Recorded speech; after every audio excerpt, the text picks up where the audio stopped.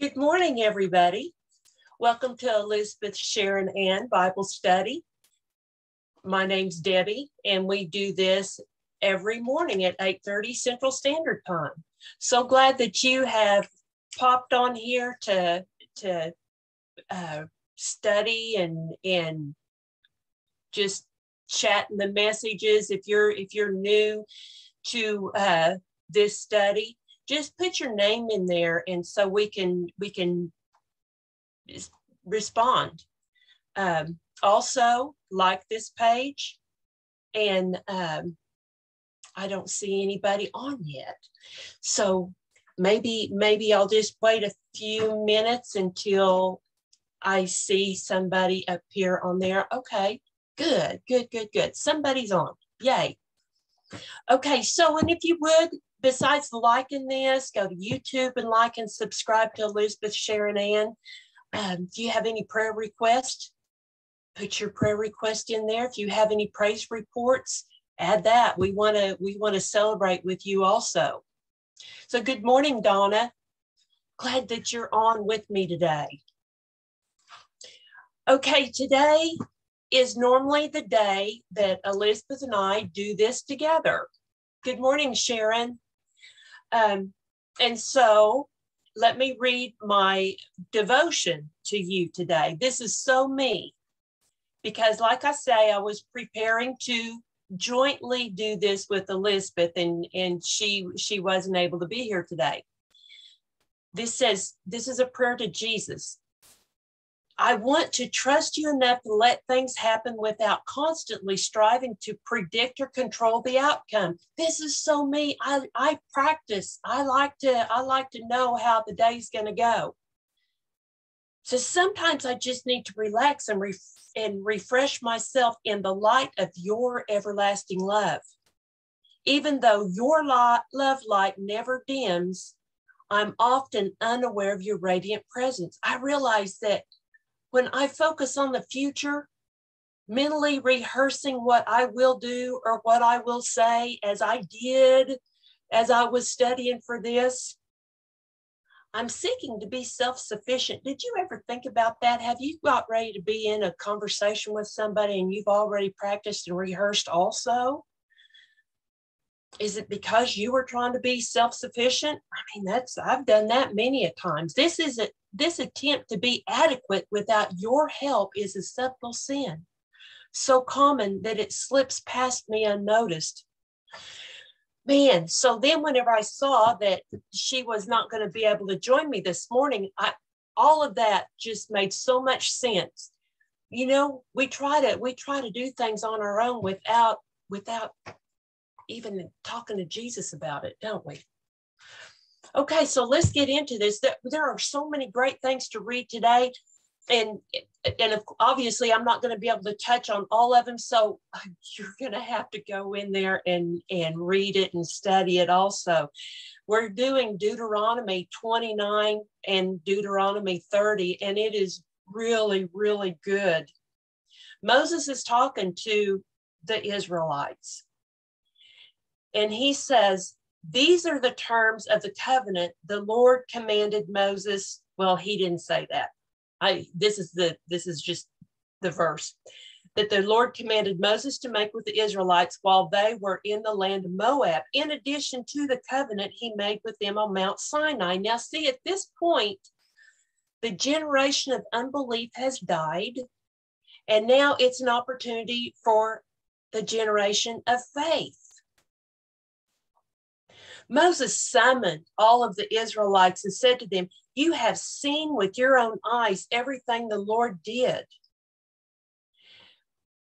And isn't that funny that he has to tell them and remind them that, because we can see with our eyes, we can hear with our ears, and sometimes we still struggle with belief.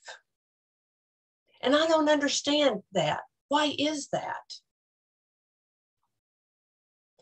Verse 4 says, but to this day, the Lord has not given you minds that understand, nor eyes that see, nor ears that hear. See, they saw the plagues. They saw the death of the firstborn. They saw the Red Sea parted. the Egyptian armies destroyed. They saw victories by prayer, miracle after miracle, and it didn't change their heart. Verse 5, for 40 years, I mean, that's a career. They have had a career of grumbling. I wonder who the CEO of the grumblers was. It says, I led you through the wilderness, yet your clothes and sandals did not wear out. Wow. And I think that my shoes are wore out in no time. Now, mine are, because this is not a supernatural thing for me today. This was supernatural for them, because if you can just imagine, millions of people are walking and on this journey.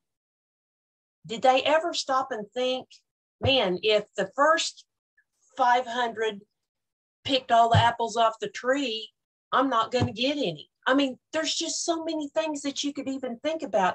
But God provided for them through this 40 years. And each of these things we're getting ready to talk about has got a spiritual counterpart for their in our lives. And I'm going to give you the scriptures I found for that. So the clothes in the wilderness of this world, God provides clothes for us. See Revelation 3:18. And shoes. He gives us shoes of peace.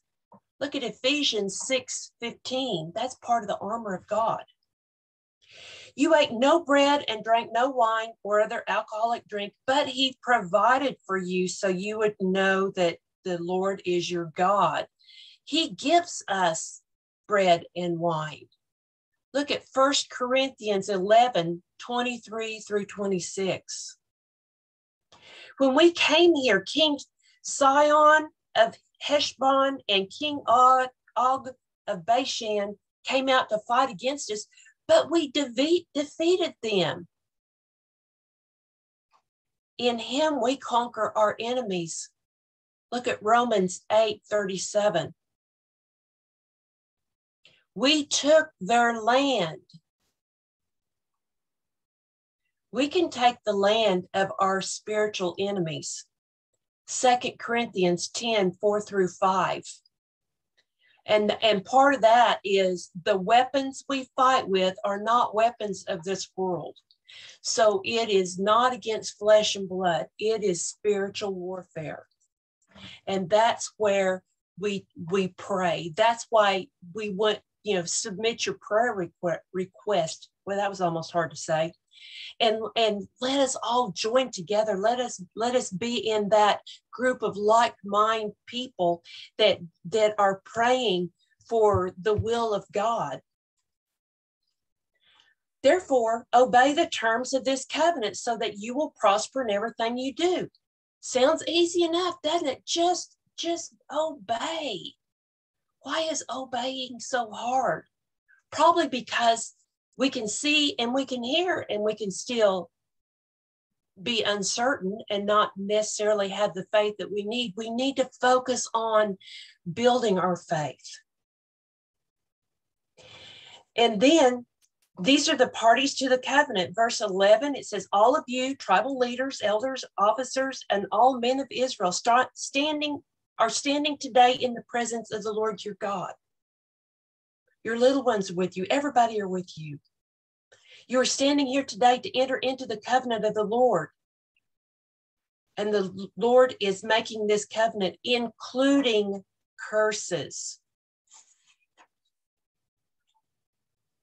And then verse 14, but you are not the only ones with whom I'm making this covenant with curses. I am making this covenant both with you who stand here today in the presence of the Lord our God, and also the future generations who are not standing today. So all of his promises in this are for us too. Let's see, I want to get going on over here. When I highlighted verse 29, The Lord our God has no secrets known to no one. We are not accountable for them because, see, he hasn't revealed it to us. But we and our children are accountable forever for all that he has revealed to us so that we may obey all the terms of these instructions. God is bigger and smarter than we all are or will ever be. It's so important to focus on his word. Read it every day. There's just too much happening in this world right now for us just to sit back and curl up in a ball and just think, oh, it's just, you know, what's the saying, going to hell in a handbasket? Well, that's where we get out of that. We take a stand and we stand firm on God's promises.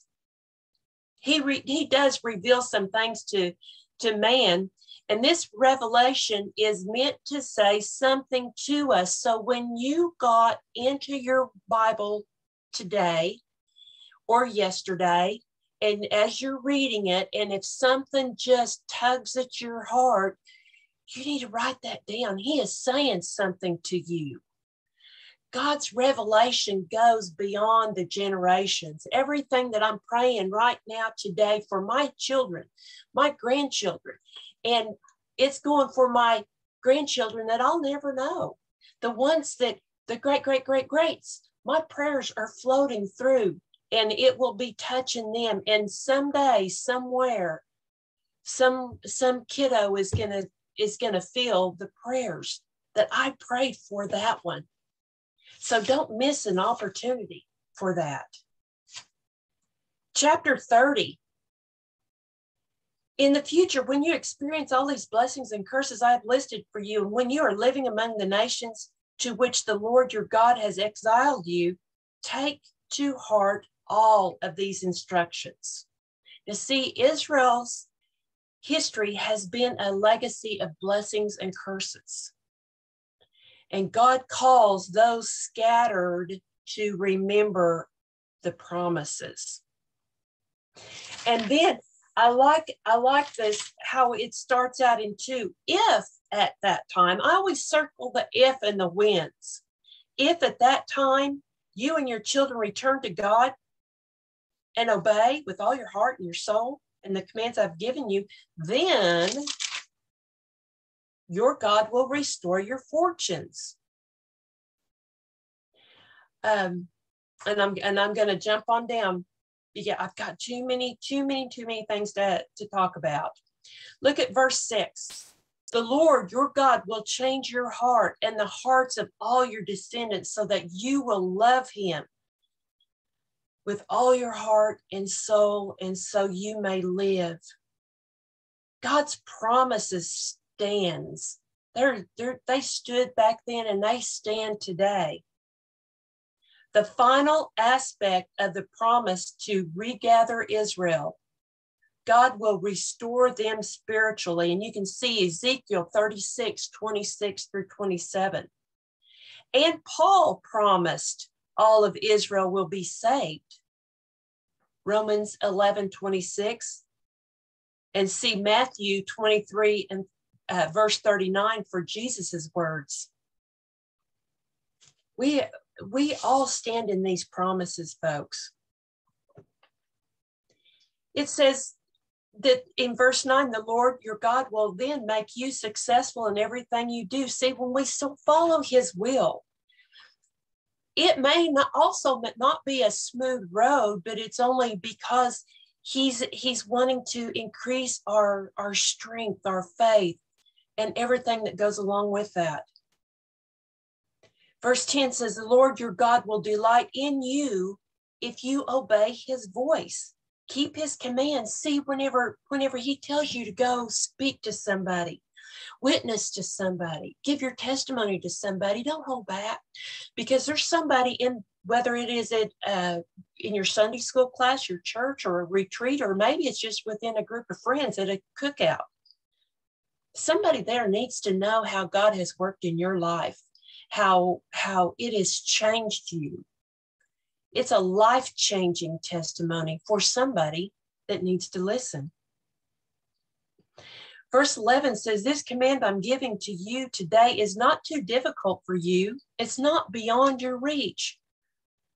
See, he doesn't give us things that's too hard, but he gives us things that he wants to walk through us to guide us every step of the way. He didn't say, Debbie, I'm gonna have you do this and step in for Elizabeth when she's gone and not give you some insight. You may stumble.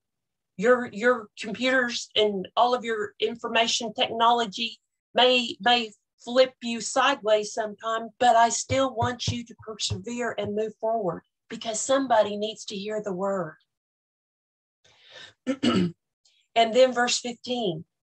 Now listen. Today I'm giving you a choice between life and death, between prosperity and disaster. What in the world? How, is that a hard choice to make? It says, for I command you this day to love the Lord your God and keep his commands, decrees, and regulations by walking in his ways. If you do this, you will live and multiply, and the Lord your God will bless you in the land you are about to enter and occupy. See, folks, we are about to enter into a new land and a new era, a new season of our lives. We also have this choice because everything important is a choice. And just because it's hard doesn't mean you stay away from it. Step into those hard times because that's when you're going to dig in deeper into the word, and in your prayer life will completely change when you're into that hard season. Verse 19, today I have given you the choice between life and death, between blessings and curses. Now I call on heaven and earth to witness the choice you make. Then underline this one. Oh, that you would choose life so that you and your descendants might live. I mean, he's given you all of this information. He has all of this encouragement, all of the blessings and curses that he does. And he gives you the answer. Choose life. We choose life today for whatever situation you're going through right now. It's temporary. It's not going to last because you're just walking through the desert. And as you walk through that desert, you're drinking and thirsting of what God has for you. And you are stacking your experiences up so you can share that testimony with somebody. Okay, Luke 11:37 through 12:7. As Jesus was speaking, one of the Pharisees invited him home for a meal. This is so good. Now, and I read this, and this is another good one to remember. Pharisees are a reminder that every group has its own tendencies towards error, its own temptations, and its own failures. So Jesus went in and sat at the table. His host was amazed to see that he sat down without first performing the hand-washing ceremony required by Jewish custom. Oh, my word. Jesus didn't do what they all do. Then the Lord said to them, you Pharisees are so careful to clean outside of the cup, of the dish, but inside you're filthy, full of greed and wickedness. Fools. He called them fools at the table. Didn't God make the inside as well as the outside? So clean the inside by giving gifts to the poor, and you will be clean all over. And one thing I got today, which you probably saw, is they were shocked that he didn't do the hand washing ceremony. But they didn't say anything to him. He read their minds. He knew what they were thinking, and they didn't even have to say anything. And the crazy thing is man-made laws are bizarre. So the hand washing ceremony is they took like using an egg, 1.5 egg shell full of water. They poured it over their fingers and let it run down both hands. So they apparently needed help. Then they rubbed their wrists together. Then they had somebody pour that same amount down their hands the opposite way with their hands down to rinse it off. Really, did that do a whole lot? Probably knocked off some dust, but you know what? It was not like your mama taught you how to wash your hands. This was a ritual that everybody was supposed to do. And then we go into the woes. What sorrow awaits you, or what woe awaits you, Pharisees? You're careful to tithe, but you ignored the justice and love of God. Then the other one, what woes await you, Pharisees? For you love to sit in the seats of honor in the synagogues and receive respectful greetings. What sorrow awaits you? And it goes on and on. Jesus is talking to them about their practices and their beliefs, and it's their hearts are not in it. Their actions, they're acting really godly and religious, but their hearts are not showing it. And then 47, it says, what sorrow awaits you? You build monuments for the prophets your own ancestors killed a long time ago. But in fact, you stand as witnesses who agree with what your ancestors did. They killed the prophets, and you join their crime by building the monuments. Okay, so look at verse 50. This one got me. As a result, this generation will be held responsible for the murder of all God's prophets in the creation of the world. Okay, so I'm going to go back and just read half of that. As a result, this generation will be held responsible. Okay, so what will our generation be held responsible for? Are we going to be held responsible for the immoral behavior that's going on around us? Or just for simply standing back and watching it happen? Because, I guess some of us think that if it's not happening on our doorstep, in our yard, in our neighborhood, it'll never happen here. But it does, doesn't it? And so as I was reading that, and I thought, now what is it that we can do? We just had a local election yesterday. What am I going to be held responsible for this generation? So I feel like in what it was on my heart was that our voices can be heard in elections, regardless of what it is. Because listen, like I said about the Pharisees, every group has their own tendencies towards error. Every group. So if you lean towards either way on political parties, every group has its tendencies to do right, wrong, or whatever. But what our responsibility is to research. What does this law entail? What does this person believe?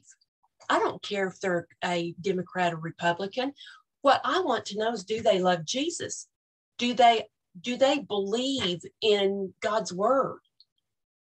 Because, if they love is the greatest of all. If they love, then everything else is going to fall into place, folks. What are we going to be held responsible for? I don't want to be held responsible for things that I see going on. My ability to put my thumbprint on it is to do what I can. And that for me, until I figure something else out, is to let my voice be heard in voting. Okay, so I'm off my soapbox. Chapter 12. Meanwhile, the crowds grew until thousands were milling around and stepping on each other. This was an undisciplined crowd, folks. They were pushing and shoving and probably wanting to have a political ruler that's just going to come free them from Roman occupation. They can't wait for all of this to happen. And Jesus turned first to his disciples. With this crowd around him, he turns to them and warns them, beware of the yeast of the Pharisees, their hypocrisy. See, a little bit of hypocrisy can be like a little bit of arsenic. You know, it infects everything, like a little bit of yeast. The time is coming when everything that is covered up will be revealed and all that is secret will be made known to all. But you know what? We hear about all of these secrets in the political arena right now. I don't know what's right and what's wrong. Just all we do know is this is what's right. And this tells us what's wrong. Whatever you have said in the dark will be heard in the light. See, you know, it's because it's in your heart. And if we practice in the light, not saying or thinking the things that we shouldn't be thinking about, we won't have to worry about what comes out of our mouths in the dark. Dear friends, don't be afraid of those who want to kill your body. They cannot do anything else to you after that. But I'll tell you whom you fear, that's fear God, who has the power to kill you. I read a story about a pastor, and this was hundreds of years ago, and he was told to quit preaching, and he continued preaching. He was warned, and he was taken to jail because he didn't do what they told him to do. Now he's going to be killed. He's going to be put on a stake and burned alive. And his wife and his kids, I think he had 5 kids, and they all gathered together with him and prayed, and he didn't show any fear. They came and got him and took him away. They led him by foot to where this stake was, where they were going to burn him alive. And as he's marching along, people are coming and they're saying, Pastor, you know, we listened to you, we heard you.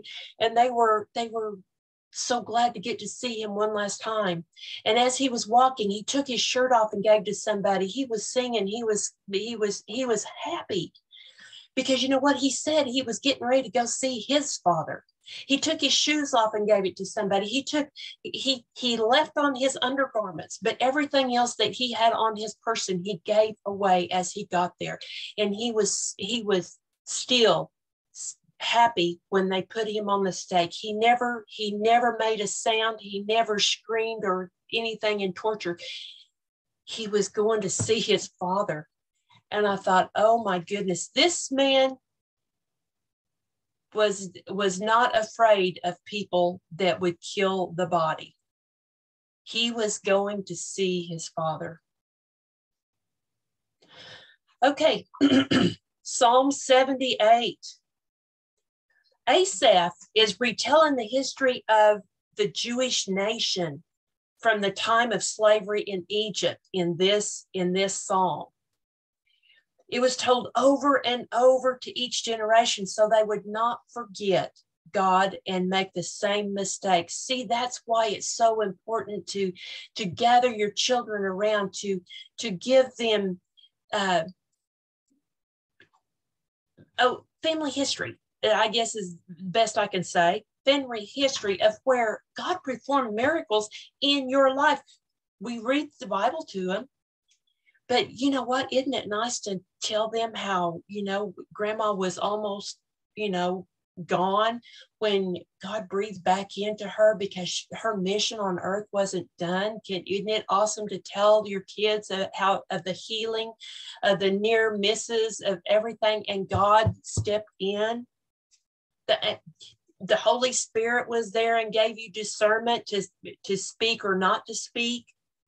Oh, my people, listen to my instructions. Open your ears to what I'm saying, for I will speak to you in a parable. I will teach you hidden lessons from our past, stories we've heard and known, stories our ancestors handed down to us. So see, let your stories be trickled down to your children. Let them know how God has worked through your life, through your whole entire life. Don't hide the ugliness. Let them, share that. Share what you want to of that. But just the whole bottom line to that story is God redeemed you and he kept you because he's got stuff for you to do. Proverbs 12:19 through 20.